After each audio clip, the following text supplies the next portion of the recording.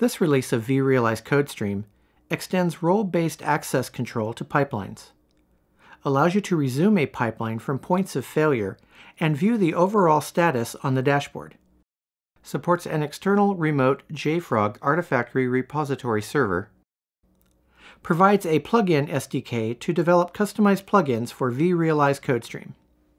vRealize CodeStream 2.2 is supported with VRA 7.2.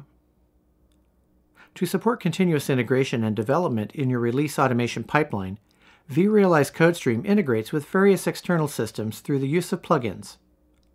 With this version of CodeStream, Artifactory is now an external server that hosts your artifacts. Artifactory is no longer embedded in the vRealize automation appliance. To integrate CodeStream with an external system, you add and configure an endpoint.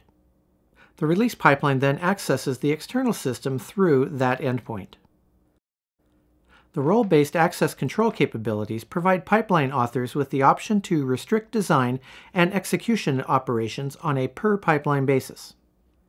To apply role-based access control for users or groups on a pipeline, in vRealize Automation, click Administration, Users and Groups, Directory Users and Groups. Search for the user name.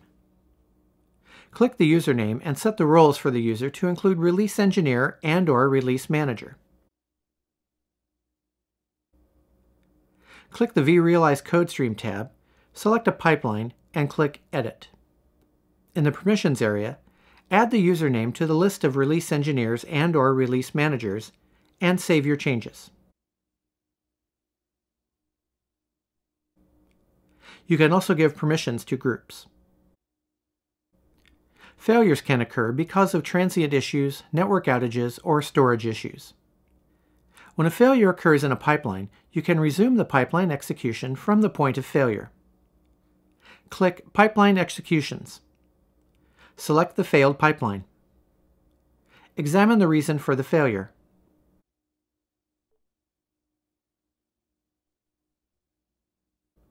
Correct the problem. Click Resume Execution to restart the failed task or the parallel tasks. On the dashboard, view the resumed pipeline executions and overall status. CodeStream maintains an audit trail that highlights the resumed tasks, timestamp, and user information. The dashboard displays the overall status of pipeline executions, including those that were resumed.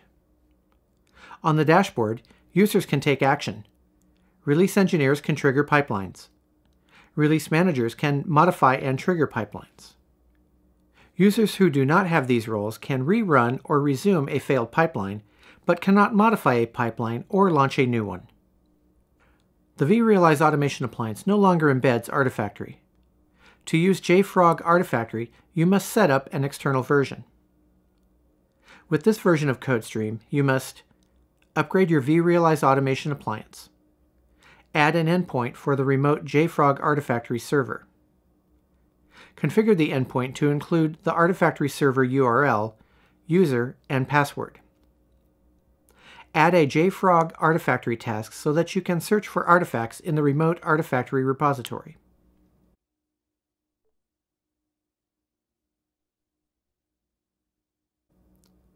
vRealize CodeStream supports Artifactory Server version 4.3 and later. With the plugin SDK for vRealize CodeStream, you can create your own plugins to extend the capability of vRealize CodeStream, create customized tasks to add to your CodeStream pipelines.